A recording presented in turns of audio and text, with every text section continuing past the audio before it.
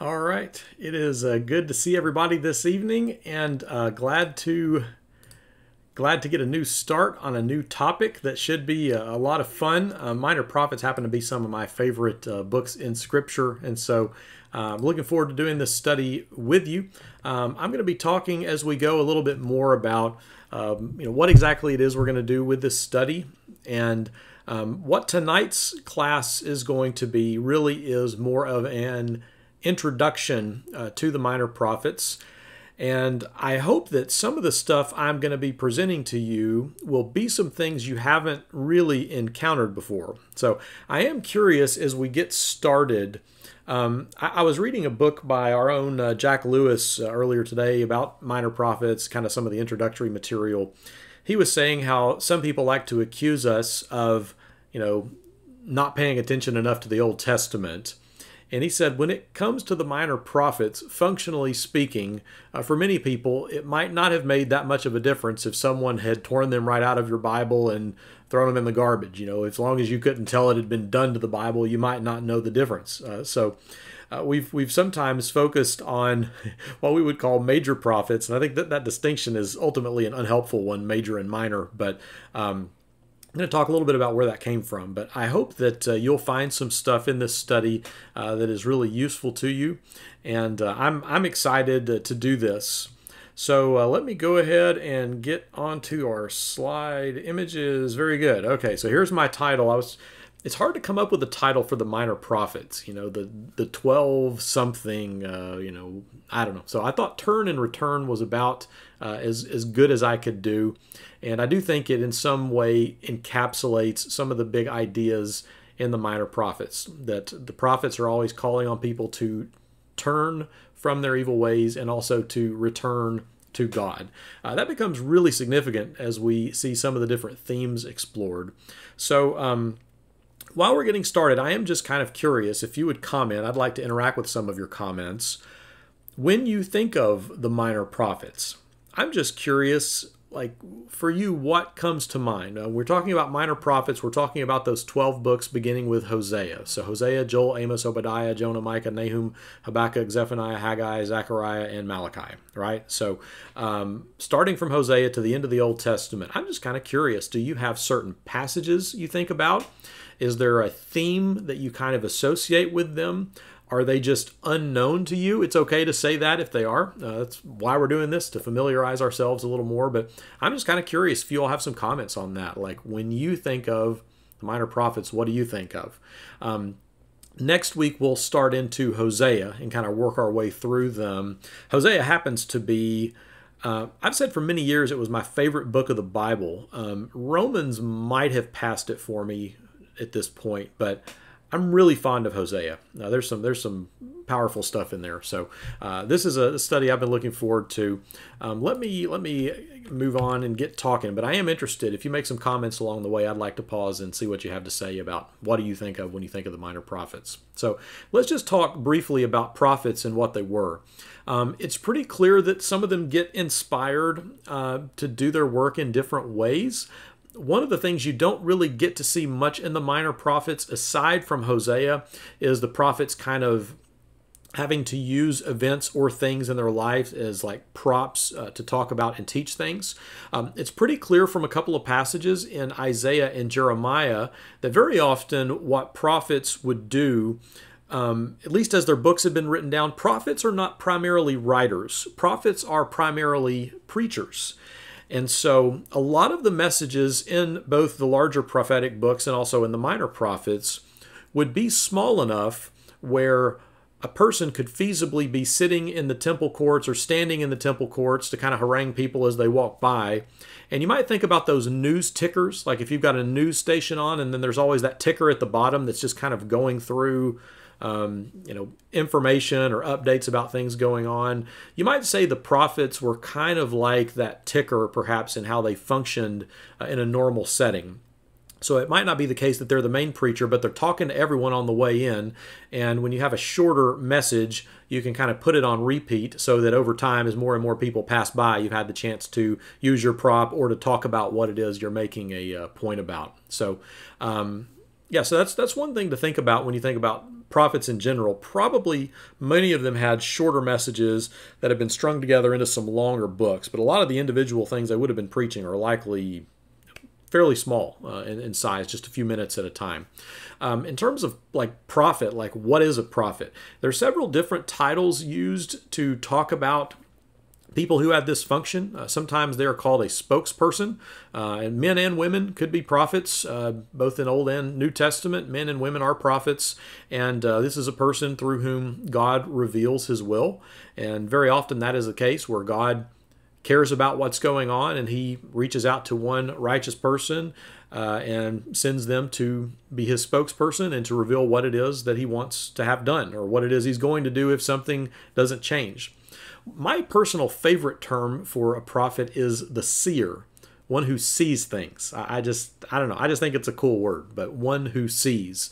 They're seeing things that other people aren't seeing. They're aware of things that other people might not be aware of. They're getting a vision from God where the world has become this bland, repetitive, negative, frustrating place.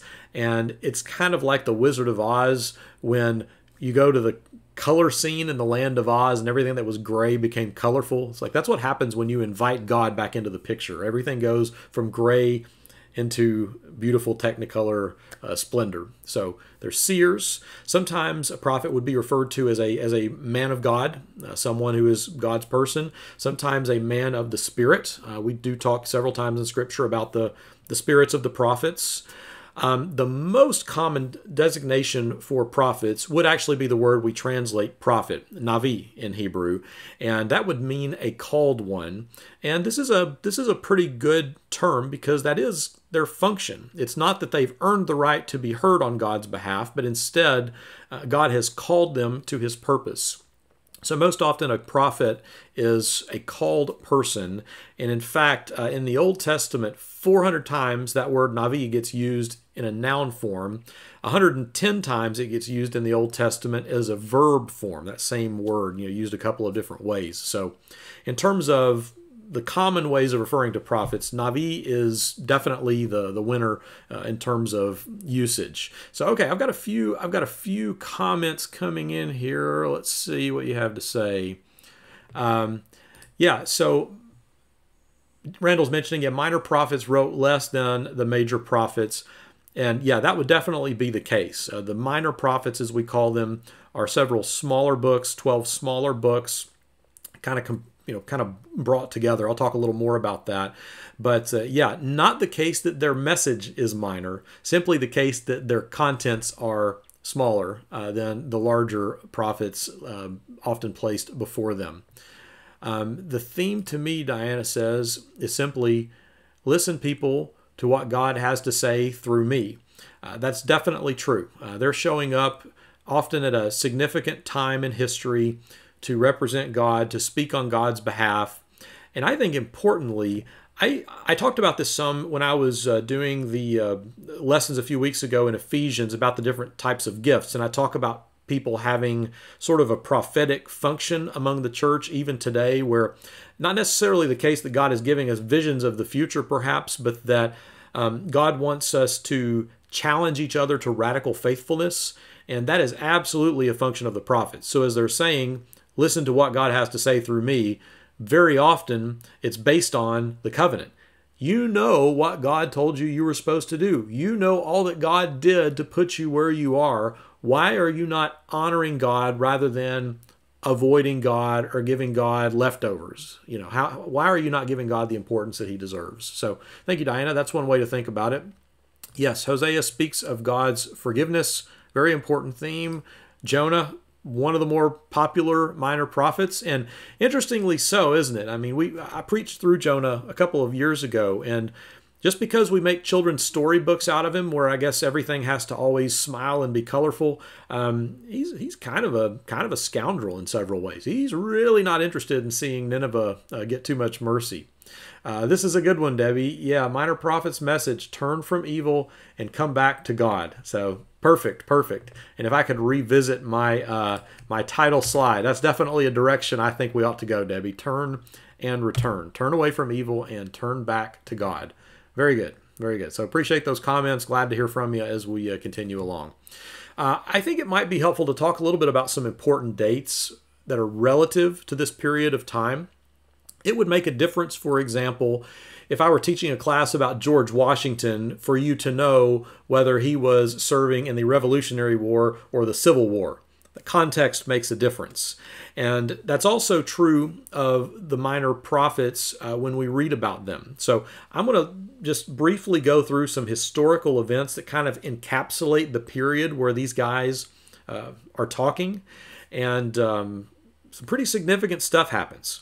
At the beginning of the 8th century, so the 700s BC are called the 8th century, you have the it's the divided kingdom at this point, but you've got the kingdom nonetheless. So there's Israel in the north, there's Judah in the south, Jerusalem is in the south, and it's considered kind of the more faithful, God-fearing bunch, whereas up in the north, Samaria is made their capital, and there's idolatry present in Samaria. I believe it's Jeroboam who started introducing his own form of temple worship up in the north and trying to get people not to make their pilgrimages south to Jerusalem to worship. And so he was really trying to make a firm division between north and south. And so there's a lot of animosity and mistrust and speaking bad of each other, which certainly is still in play in Jesus' time. But 722, very significant date. This is when the north is conquered. Assyria takes Samaria, which means that Israel, the northern part of the kingdom, is now taken into exile by the Assyrians, who are very nasty people. And so Israel in the north has gone into exile. In 606 BC, you had the Battle of Carchemish, and this is when it shifts from the Assyrian Empire being in control to a decisive victory where Babylon is now becoming the dominant empire in the world. Just a few years after that, in 586 BC, this is the destruction of Jerusalem in the south. So remember, Samaria and Israel in the north, they fall in 722, and everyone in the south said, ha, ha, ha, ha, you bunch of godless heathens, that's what you get. That's what you get for being idolaters and all this. And as it turns out, in the south, they really weren't any better. And so 586 is when Jerusalem is destroyed, and then the south is also thrown into exile. 539 BC is when the Persian period begins. Just shortly after that, this is when Cyrus permits the reconstruction of the temple and sends people to work on that. That's a pretty involved process with Ezra, Nehemiah, and some others over the years. But 520 BC is where Haggai and Zechariah show up, encouraging the efforts, as we'll see. And then 445 BC is roughly the time that Nehemiah rebuilds the walls of Jerusalem. So those are some important dates. And as we're encountering the different messages, most of them, Joel being an exception, most of them we kind of know where to place in that order of events where, you know, there's rebelliousness, they lose the kingdom, first the north, then the south, and then they're in exile, which eventually under the Persians, they're able to go back and do some rebuilding, but never to the degree of what they had before. So they make some progress, do some big things, but it's never like what it was before because they don't have the kingdom anymore. So if you got any questions about any of that stuff, feel free to comment, ask me to slow down or repeat something, but hopefully those are semi-clear dates, and I hope you're able to kind of understand the significance of all that, the kingdoms and what happens as they hang on to them or lose them. So in this context, an important question that everyone's thinking about is there really a future for Israel after the 8th century? Now, they wouldn't have called it the 8th century. For them, it was the present. But now that we've lost everything, is there a future for us with God? There is no king, there is no kingdom, and they are not in the land anymore. They've been driven out of their own land. The holy city is lying in ruins. Its walls have been destroyed. There is no temple. And according to all that stuff in Leviticus, if you're going to worship God properly, it has to involve the temple and sacrifices and a lot of things attached to that. All of a sudden, it's a dilemma we relate to. Like the importance for us of being able to assemble together.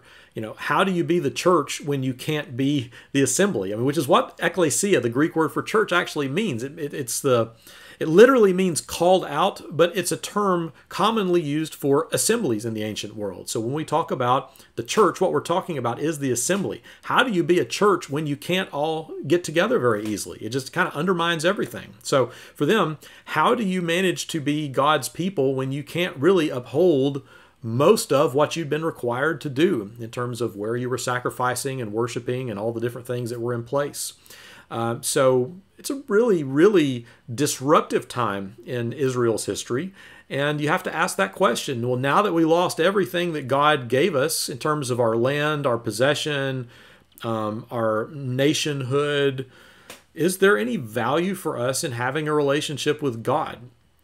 This is where I believe the minor prophets played an important function, because they're showing up especially at some of those important times and dates that I was mentioning, especially when things are in turmoil.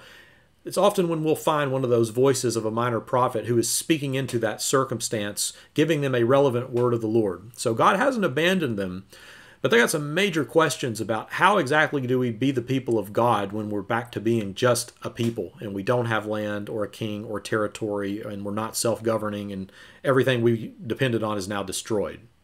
So it's a tough context in a lot of ways. So in terms of this designation, minor, the first time, my understanding is the first time we find that distinction used to refer to these 12 books is by Augustine of Hippo in his book, City of God, which I think was around 426 AD. But up until 426 AD, no one called these the minor prophets. Most commonly, the 12 minor prophets are referred to as the Book of the 12. The Book of the 12. And it was the case that they would all be contained within a single scroll. And in fact, if you compare the length of the 12 minor prophets together as a unit to Isaiah, Jeremiah, Ezekiel, it's of a comparable length that kind of fits in among those other major prophets, so to speak. So a lot of these guys would have, one scroll set aside for their book. The 12 minor prophets were all put together. So my personal preference at this point would actually be to refer to them as the Book of the 12. I like thinking, and I'll talk more about this, I like thinking about the different ways that they have a cohesive message and they fit together, and I think are actually meant to be read and studied in light of each other. So me personally, I'd like to go old school, early church approach and call them the Book of the 12, but I know minor prophets is a distinction we're used to, and we can thank Augustine for that one, but that one has kind of stuck around.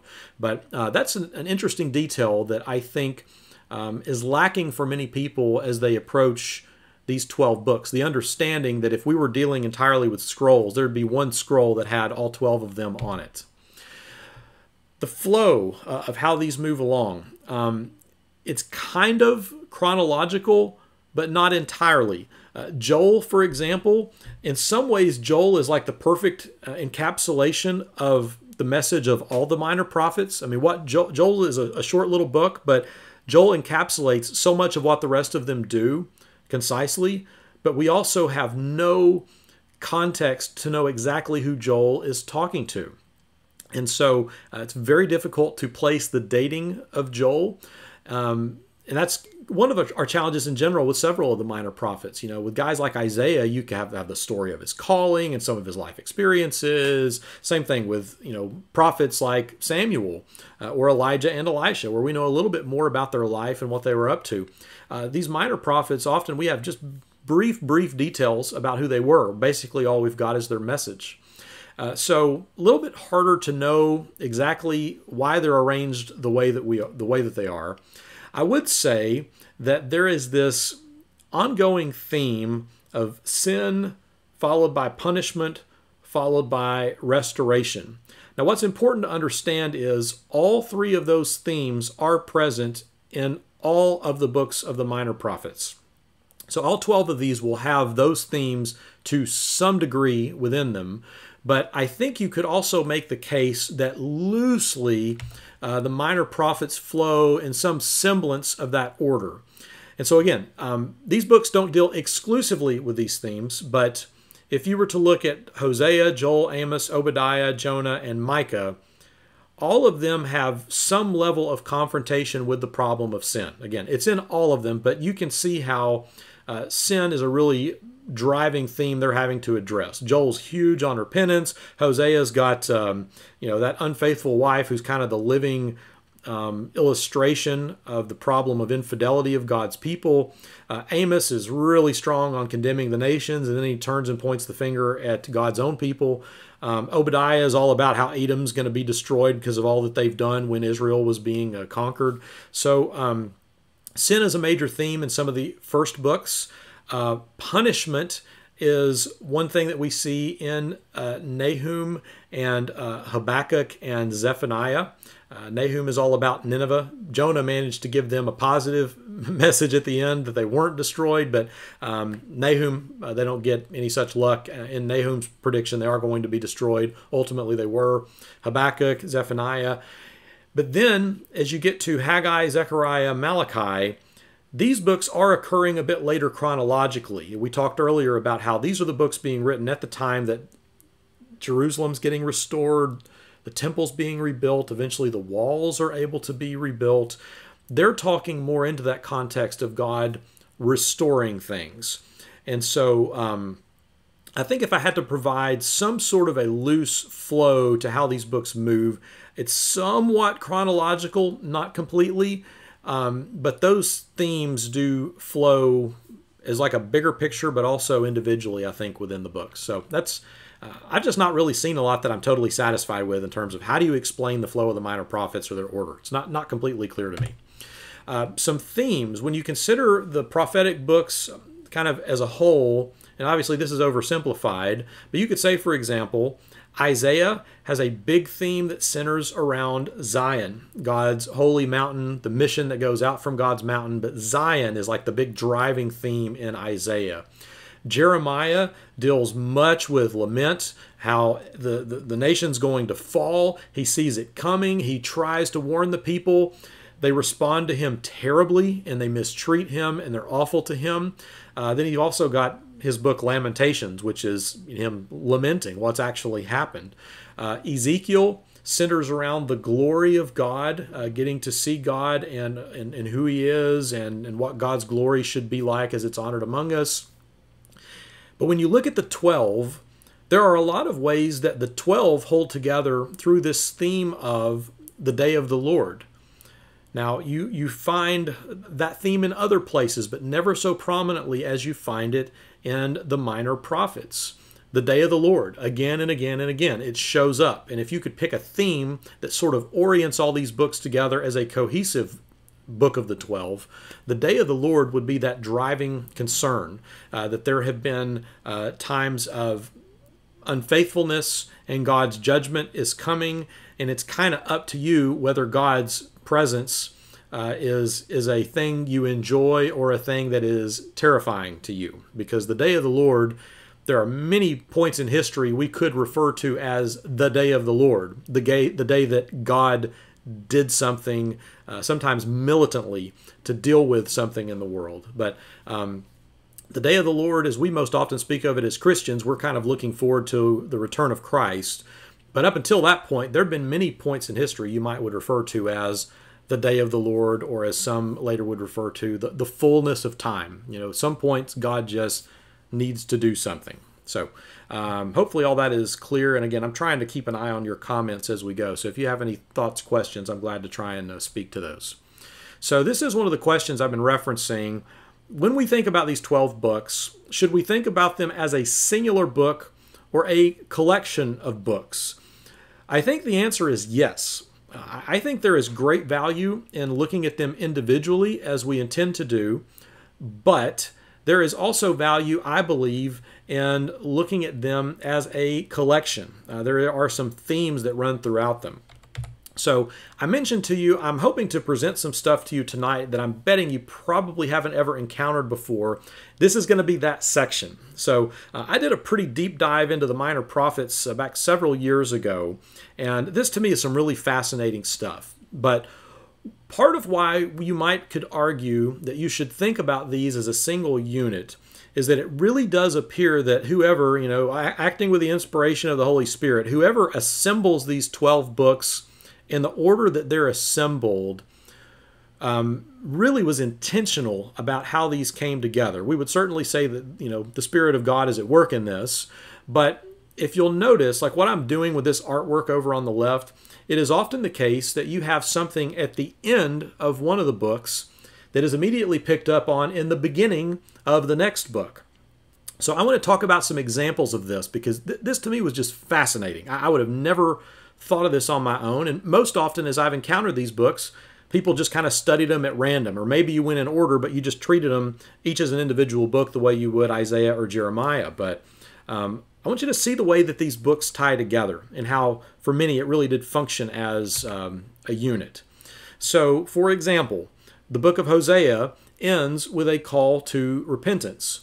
Joel follows Hosea. Joel is the only book to begin with a call for repentance. So he ends with that theme. Joel picks right back up on it when he starts talking. Joel ends with words for the nations. And so Joel's going to express, that's one of the things in the prophets. God's fussing at his own people, but then sometimes he's fussing at all the nations around his people.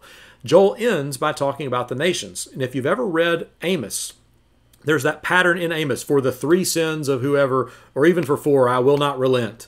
And he's talking, he picks out all the different nations around them, then eventually turns his focus toward Israel, God's own people.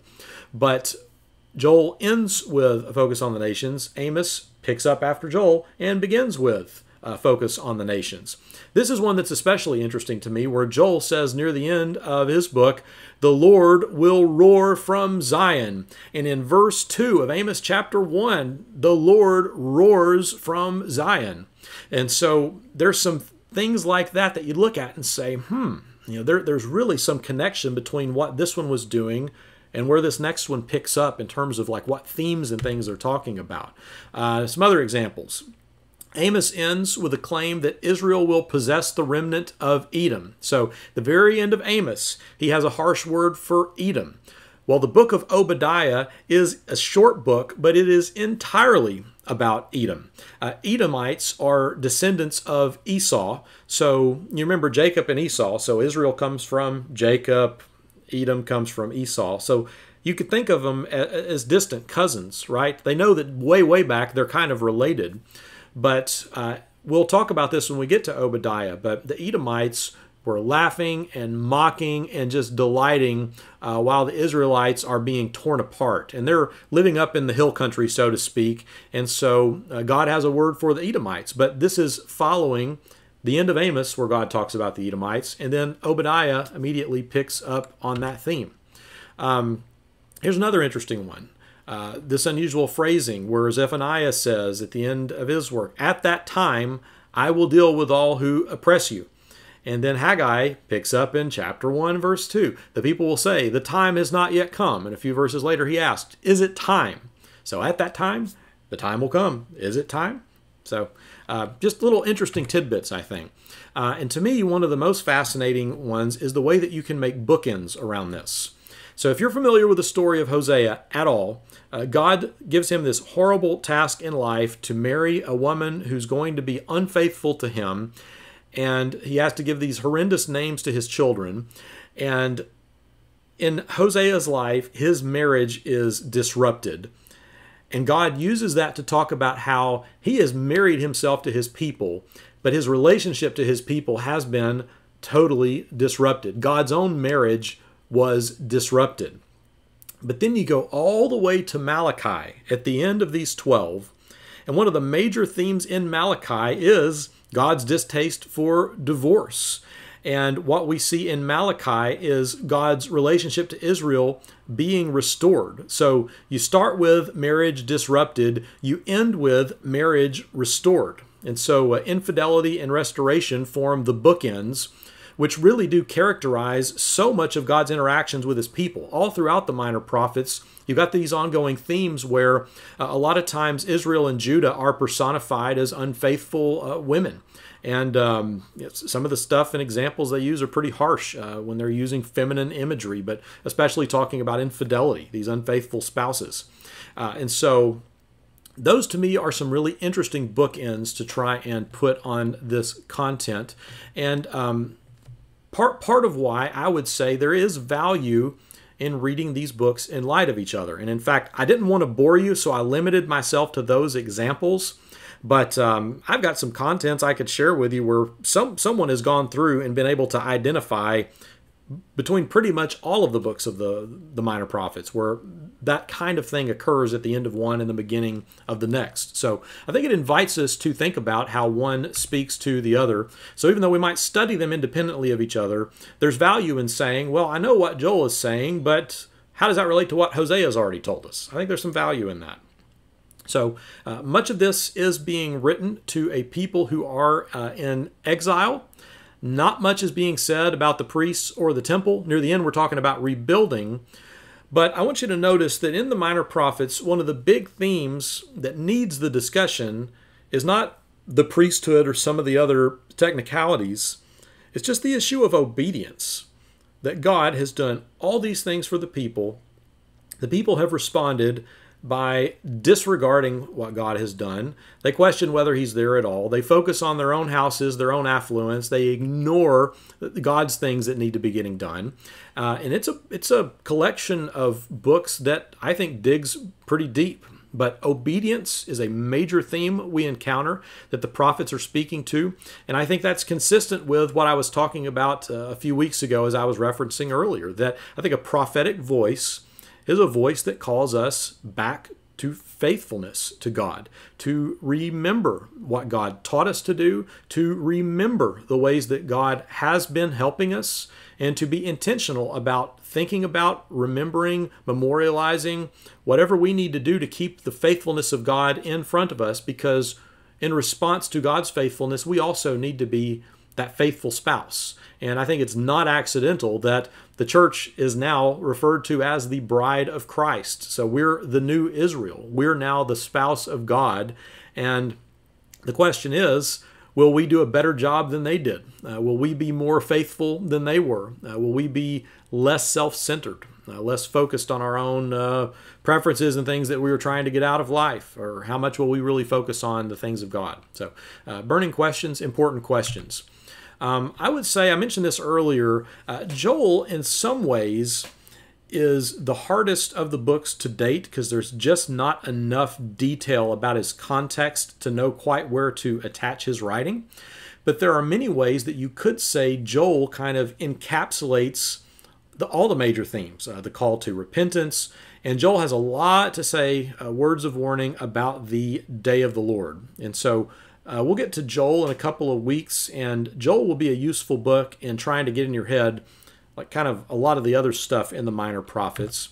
I wanted to share this passage with you tonight. We'll get to Zechariah again later, but I saw one scholar making the case, and I think he makes a pretty good case, that if you want to get like a summation of the message of the prophets, like what are some of the ideas we're really going to be encountering, Zechariah chapter 7 and verse 8 down to about chapter 8 and verse 3, it encapsulates a lot of these ideas really well. So what I wanted to do is to read through this with you, very much inviting you along the way to share your comments or reflections. But it says in verse 8, "And the word of the Lord came again to Zechariah," which is a typical way we see this happening, that there is a new word from the Lord. "This is what the Lord Almighty said." So reminding them of what God has said. "Administer true justice, show mercy and compassion to one another.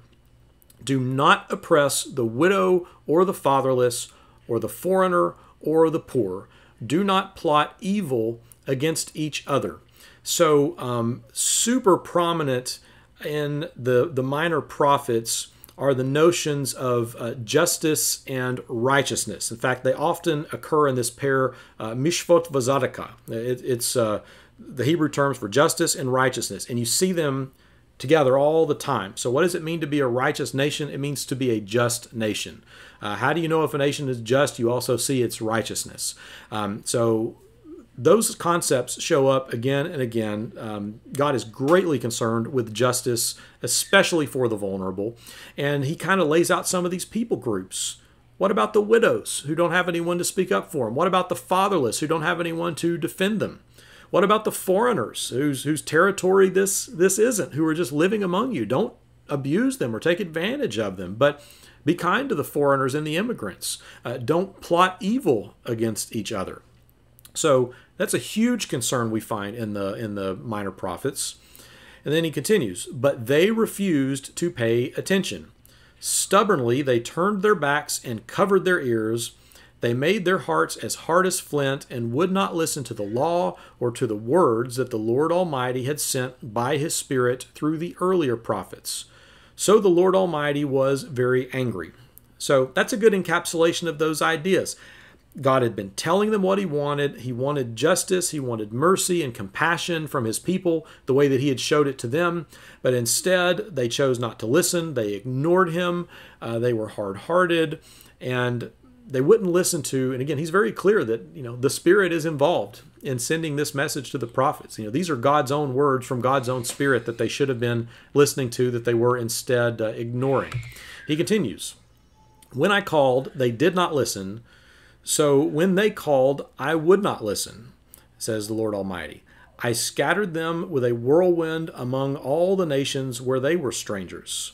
The land they left behind them was so desolate that no one traveled through it. This is how they made the pleasant land desolate. And so ultimately, God is not going to hold them as innocent when he has driven all these peoples out so that they could possess this territory and be a holy nation, a light to all the nations that should be flocking to them to hear the word of the Lord. But instead, they were self-centered, and they were just as bad as all the nations that had been driven out before them. And so instead, God says, well, when I called, they didn't listen. So then when they called, I wouldn't listen. And I scattered them in this wonderful land, this pleasant place that they should have been able to pass on from generation to generation, became totally ravaged and desolate. How unfortunate. But again, these are some common themes we're going to see as we deal with what's going on, and I hope it makes sense. I walked you through some historical events early on, some significant dates about what was happening with the fall of the North, the fall of the South. I hope you can see the way that message fits into that grid, where it's a relevant word for people who were going through all of that. He says, the word of the Lord Almighty came to me. This is what the Lord Almighty says. I am very jealous for Zion. I am burning with jealousy for her. This is what the Lord says. So here's that, we talked about the theme of, sin and punishment, then also restoration. Here's where the restoration comes into the message. This is what the Lord says. I will return to Zion and dwell in Jerusalem. Then Jerusalem will be called the faithful city, and the mountain of the Lord Almighty will be called the holy mountain. So faithfulness and holiness are going to reign among my people, and God is going to return. But as it was, things had to be dealt with, and God was not willing to let things go on like that forever. All right. Again, I'm more than happy to interact with you if you've got any thoughts, comments, questions about any of this stuff as we go. Next week, we're definitely going to get more into looking at the individual books and the messages that they have. Again, today we're just trying to do more of a sweeping overview of exactly like what this collection of books is. So how are these books useful to us? I think they're extremely helpful for questions like, how do I act when it isn't obvious with me what God is doing? So I want to trust that God's there. I want to trust that he's up to something. But they're writing to people where there are these long extended periods of time where presumably there just isn't a new word from the Lord. God had given them the message. If he spoke through the earlier prophets, they knew what they were supposed to do, and it was kind of up to them at that point to walk with God and to carry that out. I find it extremely relevant for Christians to dwell on those same ideas. Like, it's really exciting to read the book of Acts when the Holy Spirit was powerfully, conspicuously, shaking buildings and appearing as tongues of flame on people's heads. And, there's all kinds of miraculous healings just all over the place happening. It's fascinating to read that, but just being candid, right? It's not my typical experience that stuff just happens all the time anymore. But instead, what we've got is that we've inherited this collection of writings from the eyewitnesses, and it is up to be faithful to God, to walk with God. I do trust and absolutely believe that God works with us and lives in us through His Holy Spirit and continues guiding us. But there's a lot of the time where I think we're in kind of the same boat that they are, where, they didn't really have a nation. They were kind of a people within a nation that sometimes was friendly to them like the Persians, sometimes was hostile to them like the Assyrians or Babylonians. Some of the time we Christians enjoy times of peace with the nations where we live. We've had a pretty good run with the United States the last couple centuries, but just the same, there are Christians all over the world experiencing great hostility. So how do we be faithful when it's not obvious exactly what God is or isn't going to do to physically protect us or bless us or rescue us? So those times in between, I think the minor prophets speak well to that. What does God value in a society? What does He oppose?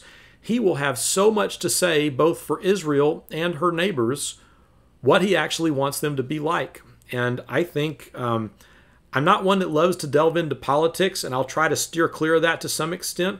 I think Scripture absolutely has things to say about what society should be like, who we should value, what our actions and our character should be, what kind of a nation the Lord ought to bless.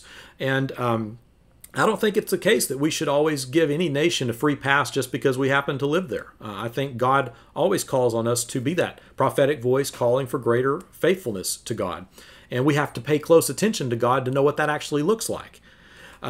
So what does God value? What does He oppose?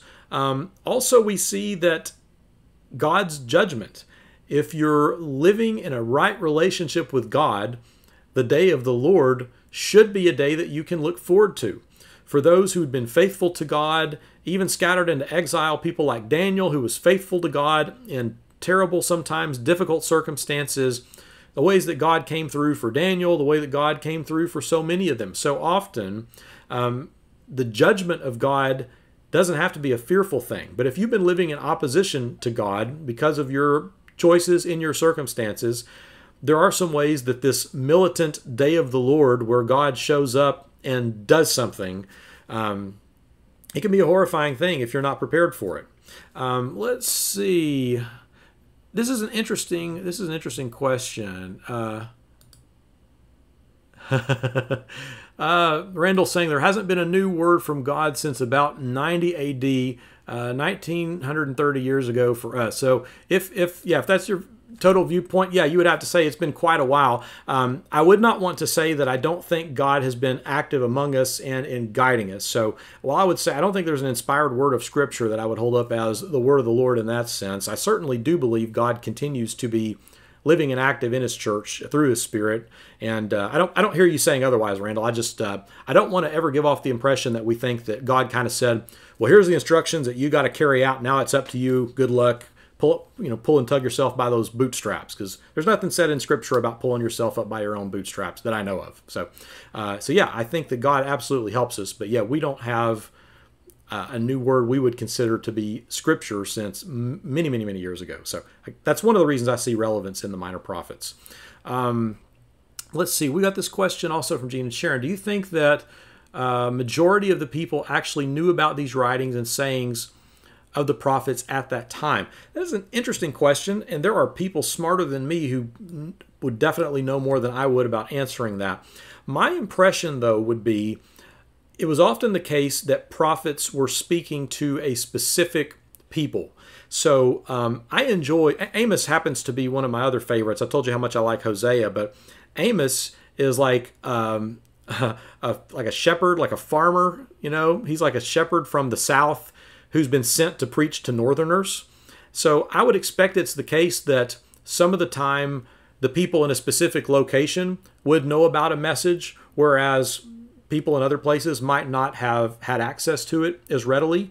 At some point in time, certainly these books are brought together and esteemed highly. We know less about the process of Old Testament canon than we do the process of New Testament canon, but my assumption, Gene, would be that it kind of depends on who the prophet was talking to and where they were teaching from. And I think over time the words would get shared.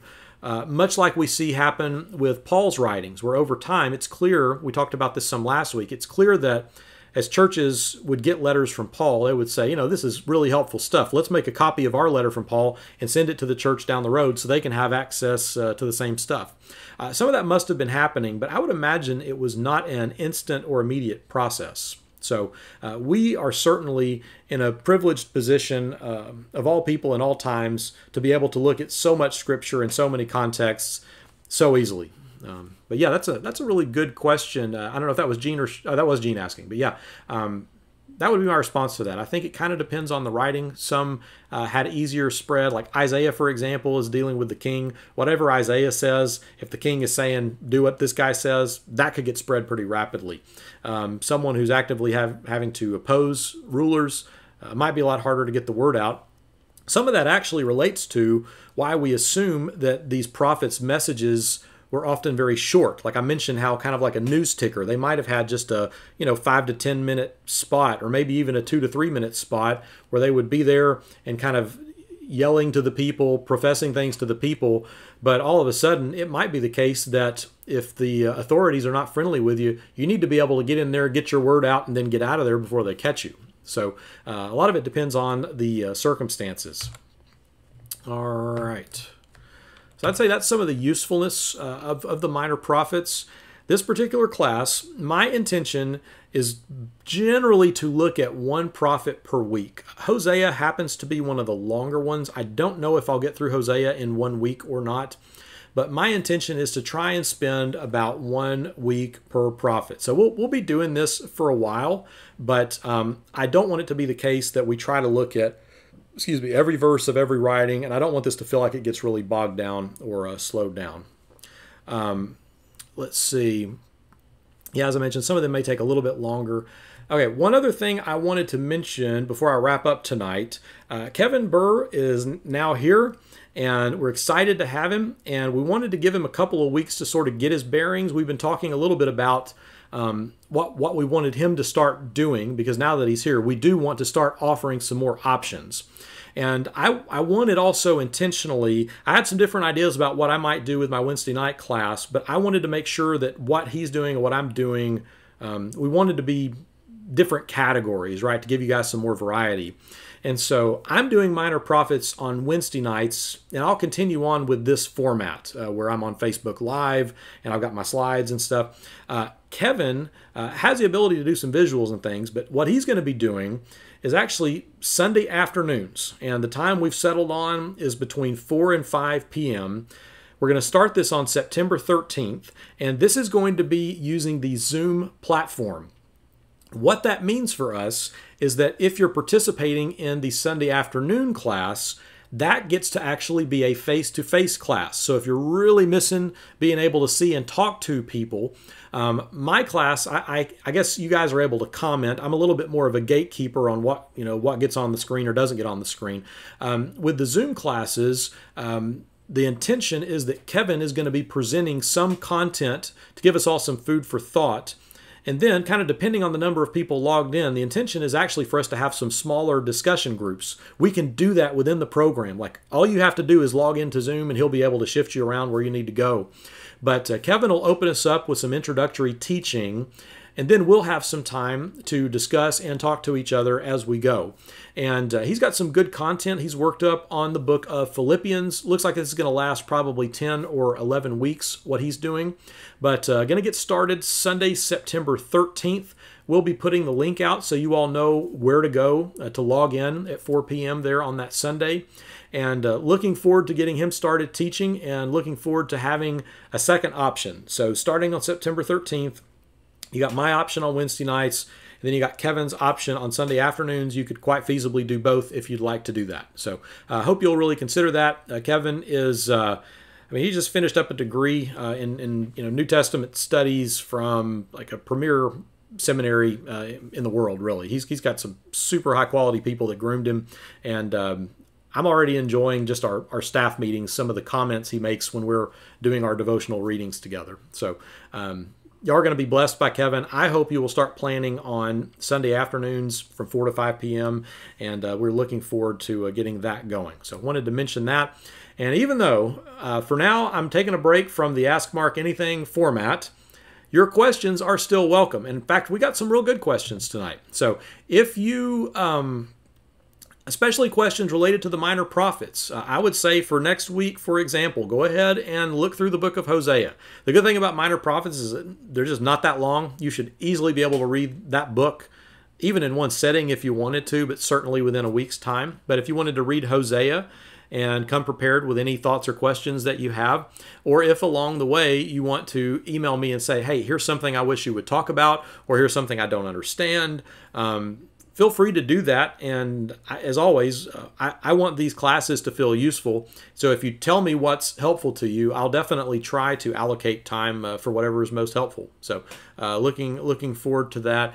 Getting some good words of admonition for Carol about never wanting to put God on the back burner, how much he helps us and heals us, keeping us grounded. Yeah, I affirm all that you're saying there, Carol. So that's about all that I've got to cover for this evening. I hope that was a semi-decent introduction to the minor prophets. And again, I don't know if you've ever thought before about trying to read them all in context of each other, from Hosea all the way through Malachi, but there is some value, I believe, in reading them in light of one another. I think they tie together in some interesting ways. So we'll try to incorporate some of that as we go.